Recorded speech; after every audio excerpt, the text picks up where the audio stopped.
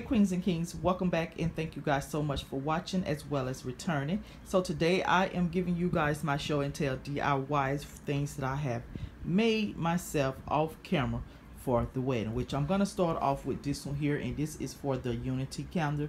Basically this is going to be the forefront for us that you guys will see, because I'm going to have someone to record it. Hope all goes well. But yeah, so here is just all these items here are from the Dollar Tree. Everything is from the Dollar Tree except this long candle here and the bling that's on the candles. But the entire thing is from Dollar Tree. All the flowers, the greenery, everything is from Dollar Tree. I kid you not. The candles, holders, everything is from the Dollar Tree.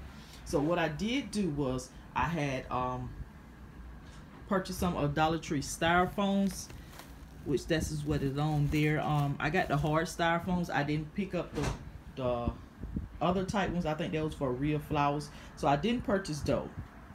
I picked up 2 of the green ones, which is the same thing as the white ones is, or whatever. It's the same thing. So I have 5 of them, I believe, going down, 5 or 6 that I glued together. On the bottom of it, I put some popsicle sticks, just so therefore the I could keep them together. Don't have to worry about it coming apart later or nothing like that. And on top of the phone, I just glued the candle sticks there, the tapered candles, which these tapered candle holders does not hold these candles very well. So I have to find another alternative, the way to keep them in without them falling, because if I touch it or whatever, they're gonna fall and stuff like that. See, just like that. So that was a prime example. So those don't fit as properly, because if you move it, it will fall. Now all that I did here was just with the flowers, I just stuck the flowers in, but I did went into some type of pattern when I did do them. As you can see the ones laid out longer. So what I did first was put the greenery down, this firm here. I placed those all the way around just to bring some more green into it and bring another layer. And then I stuck some roses down to the bottom and pulled those out longer. So it's basically like going in steps or whatever, going up. And as close as I got to the base of closer to the candle holders here, I start to place them closer in, so they fall down in a layer or whatever, because that's what I wanted. I'm just gonna go on a table, which gonna be basically what we gonna stand in front of and everything. The pastor would be behind this, and this gonna be in front of the pastor, and me and Dre standing there as, you know, as in one. So yeah, but I did do that.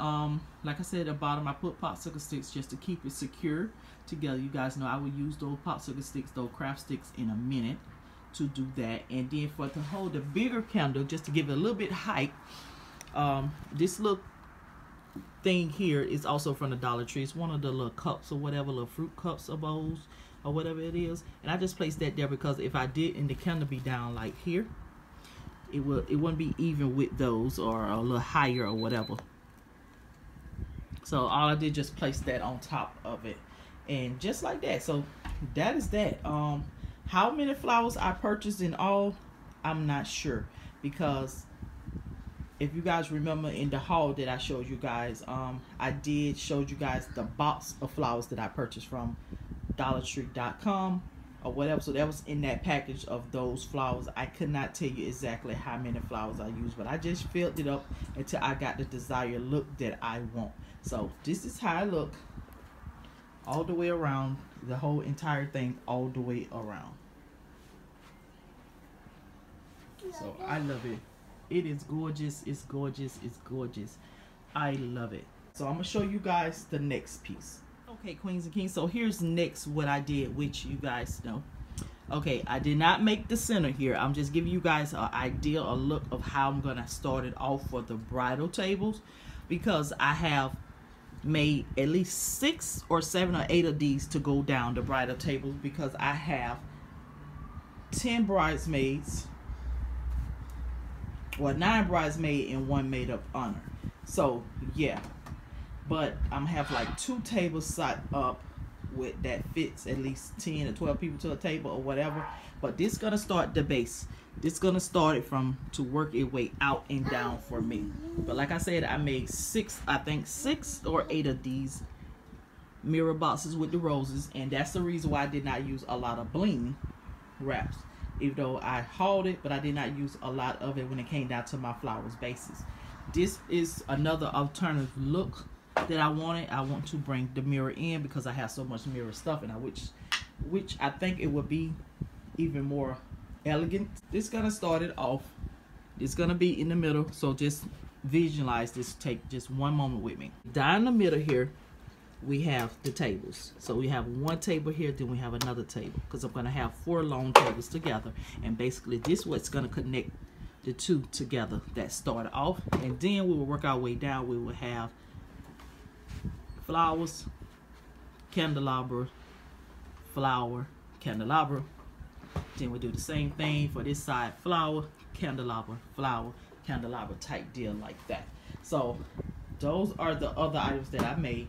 No, I did not make this. I did not make this. I purchased this from Home Goods a while back. So I found another way to incorporate it into my wedding, which saved me money for buying other items.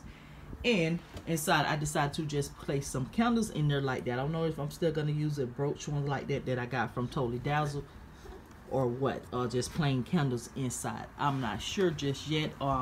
But if I do the brooch, it's going to have some navy blue ribbon around it. I still don't know about that yet. So I'm just trying to give you guys an idea of how the wedding party table is going to be set up. So it's going to be 4 tables, but we're going to have this directly starting off. Then on the opposite end of each one, gonna have the red roses. Then you're gonna have a candelabra. Then, you know, red rose, candelabra, red rose, like that. So that's how that's gonna be set up. But the tables is gonna be a navy blue with sequence runner down the middle, gold sequence runner. So I'm just trying to give you guys a little idea of how, just in case I'm not able to get no one to get these steps all in as we go. But yes, and I think I'm gonna try to vlog some for the wedding. So moving on to number 3. Okay, next up is my wedding bouquet. Yes, it is humongous. It's huge. It's extra.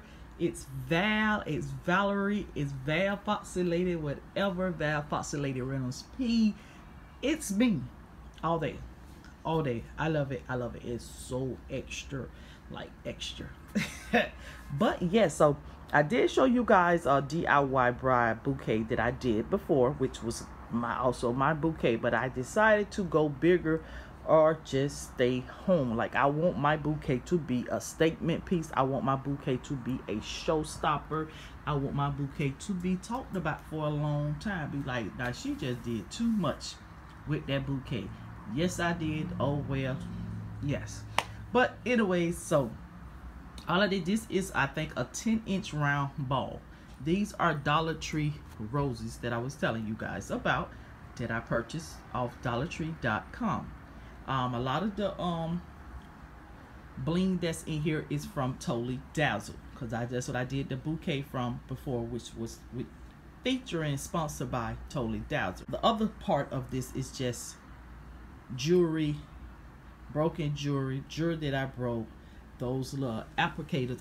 I don't know if I'm saying those things right or whatever, but I think I'm going to take this one off and put another kind on there. I'm going to use that for my headpiece. But let me show you guys. So this is how extra my bouquet is. Because I still don't have enough bling, because you see spaces here without bling. I want bling to be all the way around it. Sorry, you guys, it's so close. But, so yeah. So what I did use, I think it was a 10-inch round styrofoam ball. And I just started to go in the pattern of, from one side to the other. I started just going one line across with the roses. Just started from one side and worked my way to the other, and then I went and started to fill in from there. like, okay, I have a line here, then I will go in between, like alternate off like a V shape or whatever, and just filled it in. It kept filling it in and filling it until I got the desired look that I want. I did not use none of the sticks or nothing like that, so I did just the rose itself in the little.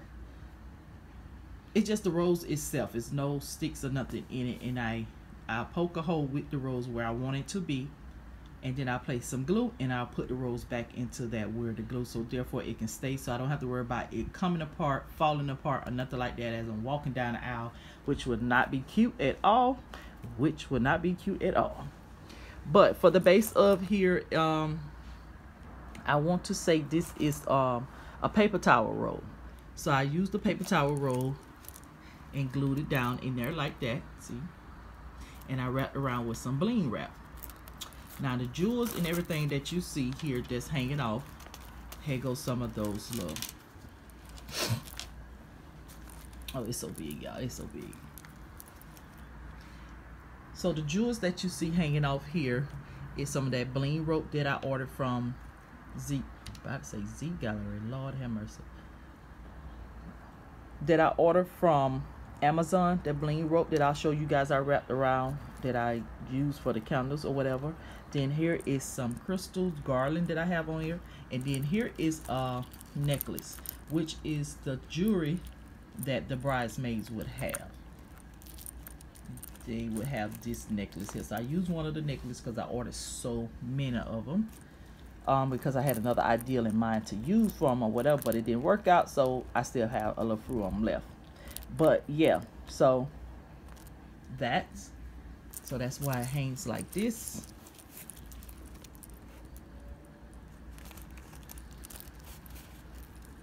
So it hangs like this. So when you see, you will see that because my hand would be around it. So I know it's extra. But yeah, so that's that. Then now for the bling itself. Okay, these are totally dazzled.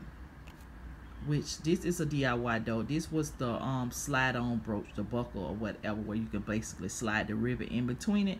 But I just placed a jewel there, glued a jewel there, and you can see that it have a stick. Those are like the little shish kebab sticks, the little spores, like small, like the large size of toothpicks or whatever. That's what that is. Here is a part of the necklace that I broke one of the necklaces and I glued some of the jewels on there. Here is totally dazzled, totally dazzled, totally dazzled, totally dazzled. But yeah, that is it for my bouquet though. I know it's extra. I know it's very large. I would say this bouquet is bigger than the rose balls that I showed you guys, which is, I think those was 10-inch round, like I said. But I think it's like 12 or 13. It's just that huge. Like, yes. Gorgeous. I mean, I love it. I really do love it. I always wanted an over-the-top type bouquet. So, therefore, I just made me an over-the-top type bouquet. Just extra like that. Because if I'd have charged, so I'd have paid someone to do this, how much you think they would have charged me for it? Like I was saying, if I'd have paid someone to do this, how much do you think they would have charged me? It'd have been over the top, like, because we know they all expensive and everything. So it was worth it because some of the stuff I didn't pay for, some of the stuff were free or whatever. So yeah, thanks to Totally Dazzled. I appreciate you guys definitely. But yeah, so this is my little extra bouquet. Extra bouquet, like so extra. Look at my bling. Just look at my bling. Bling. But yeah, so let's move on to the next thing. So up next are the bridal party flowers. Let's start with this. This is the Maid of Honor song. I wanted hers to be different because I did not purchase, her dress is not different from the bridal party. I'm going to add a little more bling with her. So now here is the items that I used, which I purchased these things here offline. The gold bouquet holders, I purchased those offline, and I did put her a little bow there and put a little bling, which I showed you guys. Those I purchased from Amazon as well. And these are Dollar Tree flowers in there.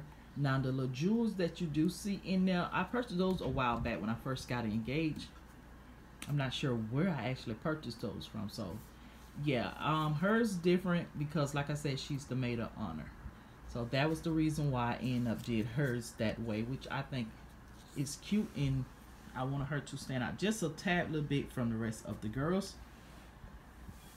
Now here's the rest of the bridal party flowers, which I was telling you guys I was going to cut those flowers down that I got from Michael's. And I cut it down some, and I placed a cute little ribbon on there. So her ribbon, same thing as the maid of honors ribbon, and put a little brooch there. Those little brooches that I got from Amazon. And so that's all. The rest of the ladies will have these flowers here. So that's how I did that. And look, they match just perfect with those flowers from the Dollar Tree, that dark red. So I think those are going to be very, very cute with their dresses. So let's move on. Okay, here next, one of the other centerpieces. This type of centerpiece here, I would place on the two long tables that I'm gonna have up front. Basically, it's the reserved tables for my parents and family, as in aunts and uncles like that, and my husband parents and aunts and uncles and grandparents and stuff like that. I don't have any of my grandparents living, so yeah. But I did two of these. This is the reason why I said a couple of the ideas that I did for my wedding was like a repetitive type thing. You guys have seen me make this mirror box. I think it was something like a show and tell or whatever, but it's the same thing that any YouTuber have done. If they use the tape method, if they use the glue gun method, hot glue, E6000 or whatever to build it up, you build it the same way, however long you want it to be. And I have 4 of the mirrors in the front as well as 4 on the back, and 1 on each side of it. And I just got some Dollar Tree flowers there and Dollar Tree styrofoam inside that's holding it, and I glued it all down. That is it.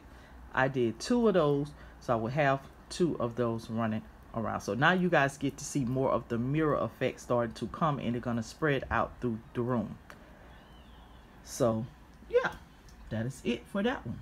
A repetitive type thing. I didn't think I had to do a show and tell. A video for you guys for that there. Now next, okay, so here's the next one here, which as you can tell, this is gonna be the head table. And the only thing different about this here, other than the guest table and the bridal party table, is the Mr. and Miss sign. That is it. And I got those letters from Michael's, and all I did was use some tacky glue to actually put the letters on, to put the glue on, I mean to say. But I used wooden glue to try to connect the letters together here, as you can see. And that's just an and sign. I put some tacky glue, spray painted them gold first, and then I put some tacky glue and put the glitter on there, because the tacky glue holds the glitter a little better than the Mod Podge does. And I did the same thing for this. That is it. That is it. And on each side we're gonna have some candles. Most like the candles that I hauled, that I showed you guys from DD's. Proper one on each side, then, you know, sitting behind us, because we're gonna sit up high, so this won't be blocking too much of our view or nothing like that. We got our dinner plates and napkins, and, you know, our drinks, our DIY glasses that I showed you guys, which I will show you guys that again or whatever for the ones who have missed it, who have missed out on that. I mean, say missed, yeah, you guys get what I'm saying.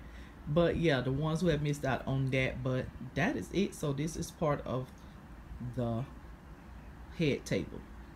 Okay, next here I have this Beauty and the Beast sign that I made. All these items came from Michael's, yes. How I made this, which is still not finished, you guys, because you can see the wood or whatever. I still got to put some tacky glue or Mod Podge or whatever down there, and, you know, sear that off, because you can see some of the glitter is on top of the TV or whatever. But yeah, and I'm going to spray it with some glitter spray, sealer or whatever.